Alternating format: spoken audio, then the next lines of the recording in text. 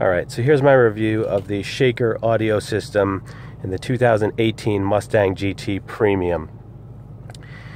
So this video is for those of you who are not sure if you want to drop $1,000 on the Pro system versus the regular Shaker system, which is what I have in this car.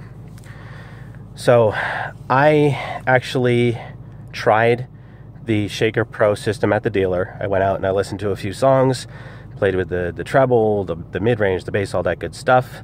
And I ended up calling the dealer several weeks later and saying, hey, put this in my order, I want to get it. So I was willing to invest $1,000 because I consider myself an audiophile. So I did hear both systems. And I will further qualify myself by saying that I used to be one of those kids who had huge speakers in the back, totally into it. Had a fourth order box with like 4 10-inch Predator subwoofers. You could actually see through the back. I had a black light in there and they were like glowing. It's pretty awesome. So I used to be into stereos. However, I was one of those kids who had loud stereos, but I also turned it down at the stoplights, and I never blasted my music in neighborhoods. Just not that kind of a guy. So I guess we'll go over some cons before the pros. And hopefully you guys can see this. By the way, you should watch this in 4K because it'll have better sound and obviously better video.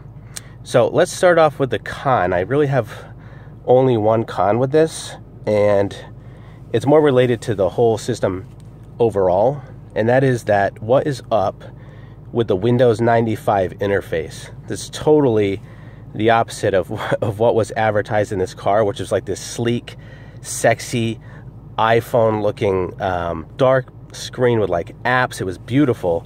You can probably still see it online. And then they replaced it with this like Windows 95 crap. I mean, but anyway, that's just a little pet peeve of mine, and really my only con. So let me actually turn this on. So One Pro is nice, nice touchscreen. One deal breaker for me is actually the ability to scan in an iPod, and especially if you can scan on the steering wheel. Hopefully you can see this. Like I can here. So if I hold this down a little bit, after a couple seconds it starts scanning. That's like crucial to me because I listen to these, Armin van Buuren EDM songs, 2-hour mixes, all this stuff, and to be able to scan forward and backward is simply a must-have for me. It's also awesome that you can do it, like I said, on the steering wheel. There's a little bit more lag than there was in my STI, so if I press it down, it takes 1/1000, 2/1000, 3/1000. It takes like 2.5 seconds before it starts scanning. But again, it's something I can't live without, so I'm just thrilled that it actually has this. Basically, this is, in terms of volume, this is too much stereo for me.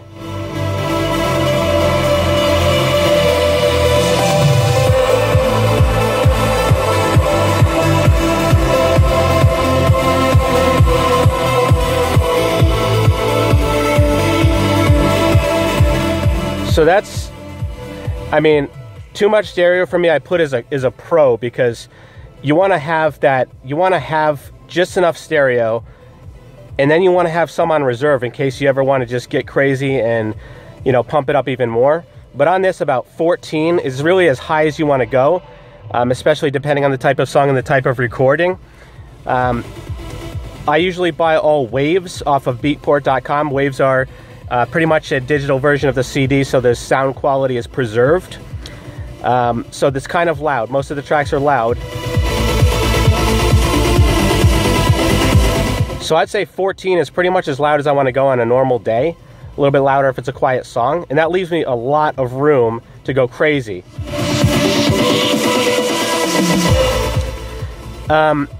So bass is awesome. You can, and I'll put on a song to show the bass. Let me check how much time I have left on this thing.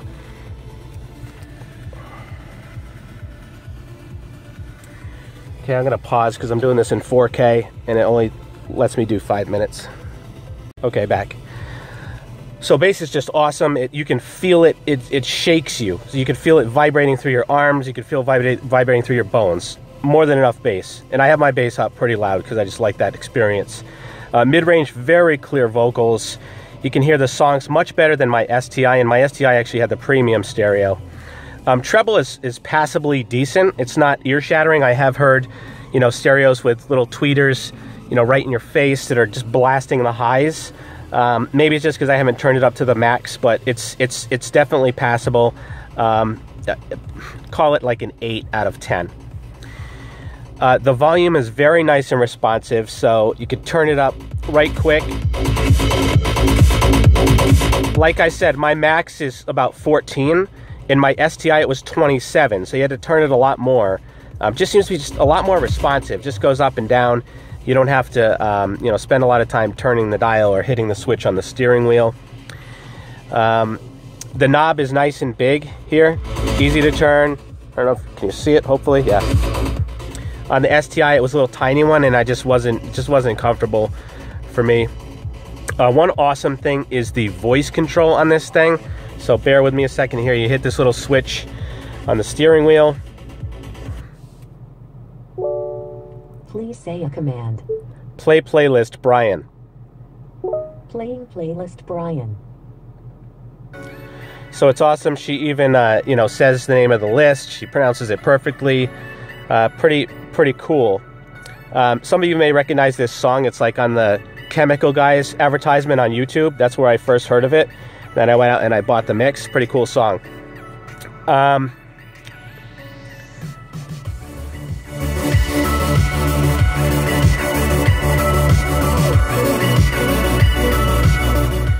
One awesome thing, and this is huge for me because I'm very impatient, is that you can actually interrupt the woman in the voice control.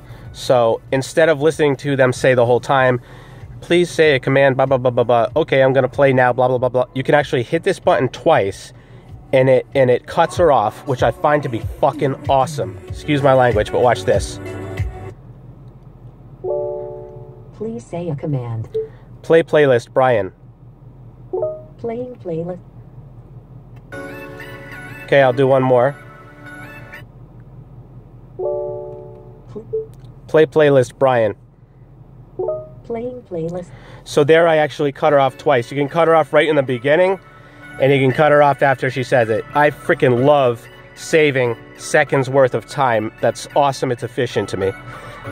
So that's pretty much it. Let me give you a little taste of the bass. This song here is a little cool little song I found on YouTube. Suicide Sheep or Kisnu or something like that. I just thought it was a pretty cool song. It's got awesome bass. So turn up your volume. Make sure you have this on 4K if you can.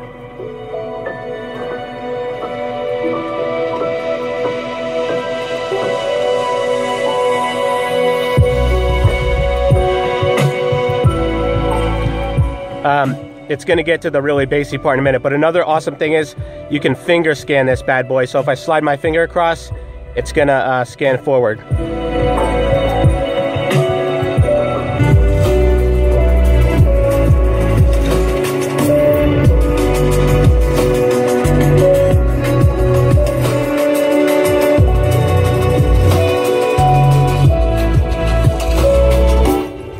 Pretty awesome for a stock stereo. I mean, I call it stock, but it's really made by Shaker, which is a pretty reputable company, I guess. So anyway, end of the day, awesome stereo. My only complaint about it is that it has a Windows 95 interface, but really that's not related to the stereo, that's related to the head unit. And I'll do a separate review on the head unit as well. The head unit does actually look better at nighttime. It switches over to black, but nothing compared to what was in the advertisement. So I don't know what happened to that interface before the car got made.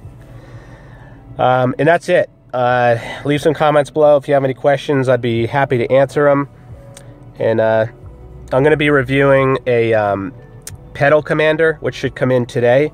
It's something that makes the car a little bit more responsive, so I'll do that video next. All right, or later. Actually, I'm back. I forgot to show you the settings. So here's the settings I have it at. Treble is actually maxed pretty much. Yeah, I think it's actually maxed. Mid-range about 75%, and bass is just under max, a couple notches under maxed. there's a really cool, in addition to, you know, the typical fading and all that good stuff, there's a really interesting feature that I have not seen in a stereo before. You got your normal speed compensated volume, I have that set to 15, but what I haven't seen is occupancy mode. So this kind of positions the audio right at you, or it positions it, by at you, I mean at the driver, or it positions it throughout the whole car. I haven't played around with it too much. Let's get another song on here. And I don't know if you're going to be able to hear the difference, but here goes.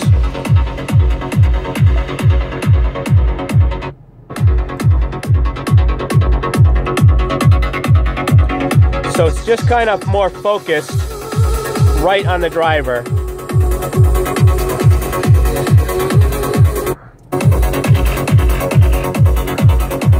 All seats.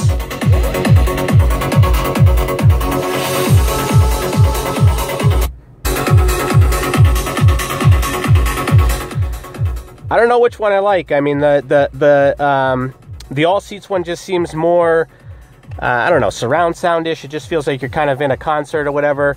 The driver mode just focuses it right in your face, which is also pretty cool. It's a neat feature. I like it. I'm going to test it out a little bit more tonight, and maybe I'll update in the comments. I kind of like all seats.